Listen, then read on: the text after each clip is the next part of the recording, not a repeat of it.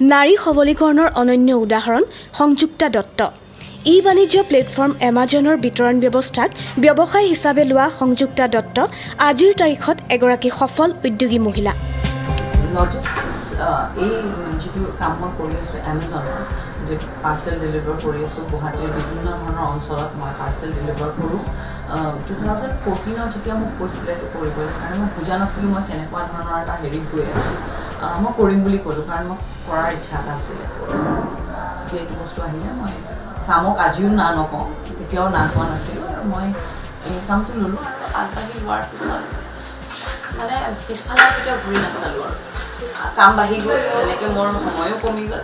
মানে মই ভাবোঁ বহুত আৰু কৰিবলগীয়া কাম আছে আৰু ইমানখিনি কাম আছে মানে ভাবোঁ বহুত ধৰণৰ মহিলা যদি আহি পেলাই এইখিনি কাম কৰে মানে মাৰ্কেট আছে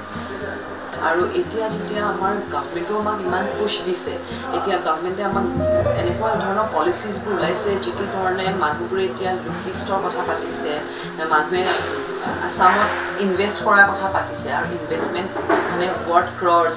এনেকুৱা ধৰণৰ যেতিয়া ইনভেষ্টমেণ্টৰ কথা পাতিছে ডেফিনেটলি লজিষ্টিক চেক্টৰ প্লেজ আ ভেৰি ভেৰি ইম্পৰ্টেণ্ট ৰ'ল আপোনাৰ বস্তুখিনি আহি পেলাই ৱেৰ হাউচিং ফেচিলিটি লাগিব আমাক ন ষ্ট'ৰেজ ফেচিলিটি লাগিব ক'ল্ড ষ্ট'ৰেজ লাগে আমাক চ' ৰুম বহুত ডাঙৰ মতা মানুহ এজনৰ কম্পেৰিজনত যদি চাই মাইকী মানুহৰ কামবোৰ বহুত বেছি চিজিল